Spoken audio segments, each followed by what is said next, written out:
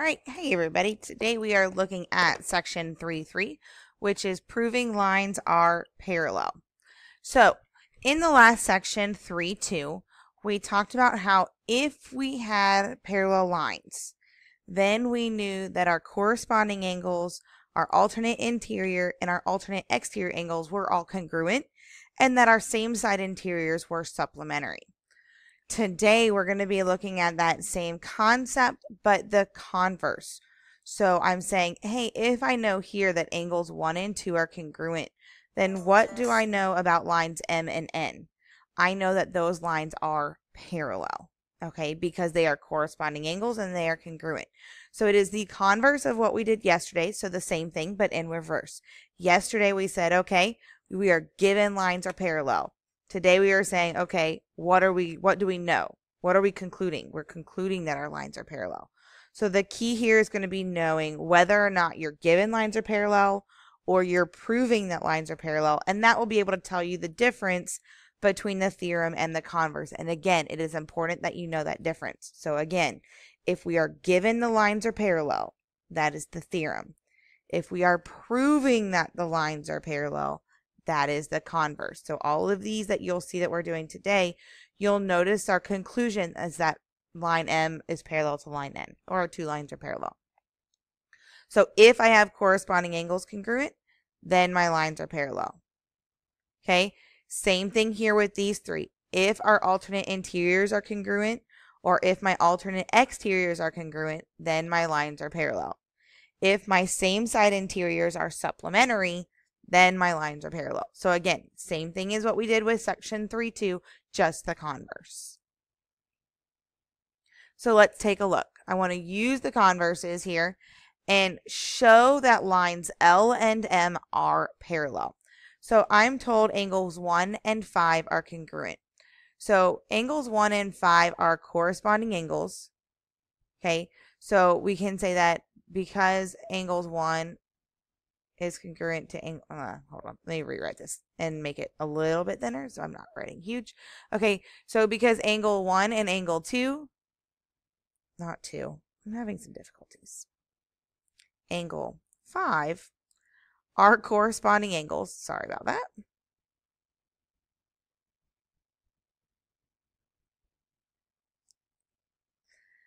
And they are congruent. Line L is parallel to line M by the corresponding converse. Okay, so the key here is using the word converse. Okay, we know that is the converse because we are proving lines are parallel. All right, so let's take a look here. I'm told that angle 4 is 2x plus 10, angle 8 is 3x minus 55, and x is 65. So the first thing that we're going to do is we are going to plug x in. So the measure of angle 2, or excuse me, measure of angle 4 is going to be 2 times 65 plus 10. So 2 times 65 is 130. And 130 plus 10 is going to be 140. Okay, then we're going to look at the measure of angle 8. We're going to do 3 times 65 minus 55. Okay, so 3 times 65 is 195. And then when I subtract 55 from that, I get 140. So I have that angles 4 and 8 are going to be equal. So this means that the angle 4 is congruent to angle 8. Okay, so here's angle 4 and here's angle 8. Okay, those are corresponding angles. So again, I can say that line L is parallel to line M by the corresponding angles converse. Again, we need to use the converse because we are proving that the lines are parallel, which is different than being given that they're parallel. Okay? So if you have questions on that, go ahead and write those down now. Okay, let's do a little more work with these. I'm told that angles 2 and 6, so here's 2, and 6 are congruent. So I'm going to look at angles 2 and 6. Angles 2 and 6 are alternate interior angles. Okay, so if my alternate interior angles are congruent, then I know my lines are parallel. So I can say that line R is parallel to line S by my alternate interior angles, again, converse. Okay, then we're going to look here. We have measure of angle 6 is 6x plus 18. Measure of angle 7 is 9x plus 12. And we're told that x is 10. So that means that this is going to be 6 times 10 plus 18. So 6 times 10 is 60 plus 18 is 78. So the measure of angle 6 is going to be 78. Then with angle 7, I'm going to do 9 times 10 plus 12. So the measure of angle 7 is going to equal 9 times 10, which is 90, plus 12, which is 102 degrees. So what do we know about angles 6 and 7? Okay, if I take 78 and 102, I know they're not congruent, but angle 6 and angle 7 are going to add to 180, so they are supplementary. All right, so if I look at angles 6 and 7, so here's one and here's the other. Okay, these two angles are not congruent, they are supplementary, and they are same side interior angles. So then I would be able to say that line R is parallel to line S by my same side interior angles. Again, converse. Okay, that word converse is going to be super important. And again, it is the converse because we are proving that the lines are parallel. Okay, if you have questions on that, please go ahead and write them down now. And here we go. Everybody's favorite. Yes, proofs are back in this chapter. We did actually a couple of them in class. So, yes, proofs are back. We have to kind of work our way through it. So, let's take a look. First things first is find all of your given information. We are told that line L is parallel to line M. So I'm going to look down here. Here's L parallel to M, so we know that that's given. Okay, angle 1 is congruent to angle 3. Here that is right here. So I know that this is given as well. Okay, so I'm really only finding 3 reasons. So what we're trying to do is we're given that these two lines are parallel. I want to prove that lines P and R are also parallel.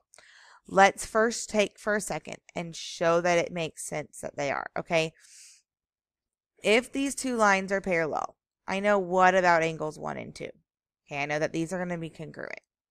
Okay, does that make sense? So if I'm given my lines are parallel, angles 1 and 2 are going to be congruent because they're going to be corresponding angles. Please don't do this on your paper, but just for a second. I'm going to ignore this line. Please do not scratch this out on your paper. When I look at these two angles, okay, they're corresponding. I'm told my lines are parallel. So this down here is going to be my corresponding angles postulate, okay, or just corresponding angles is fine.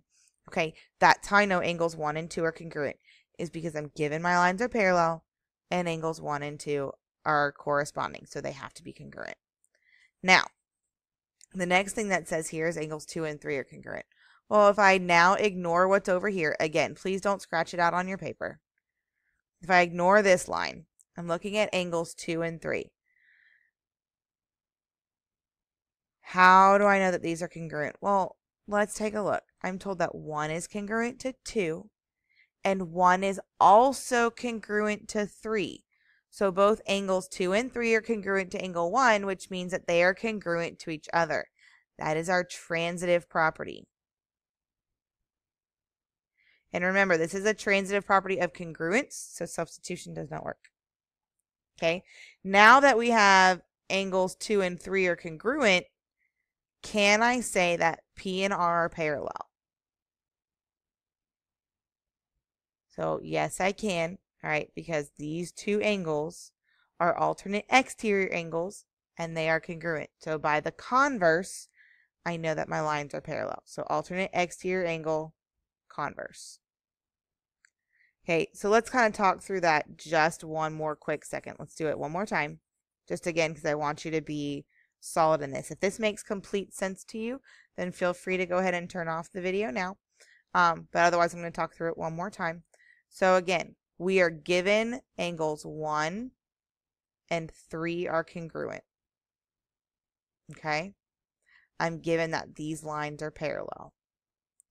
Because these lines are parallel, I know angles 1 and 2 are congruent. Okay? Well, 2 and 3 are congruent because they are both congruent to angle 1, so it's a transitive property. And since they're congruent, I know that these lines here are going to be parallel because these are alternate exterior angles, and my converse says that if alternate exteriors are parallel, or excuse me, are congruent, then my lines are parallel. Okay, so that is kind of how this proof works and where this proof went. I know, again, reminder that yes, proofs are very difficult, and we're going to be continuing to work with them. And like I said, you will see they'll be more prevalent in this chapter, so they're kind of coming back. So just take your time with them, do the best that you can, and try not to get stressed out over proofs. Okay? So again, write down any questions that you have, and I will see you guys later. Have a great day.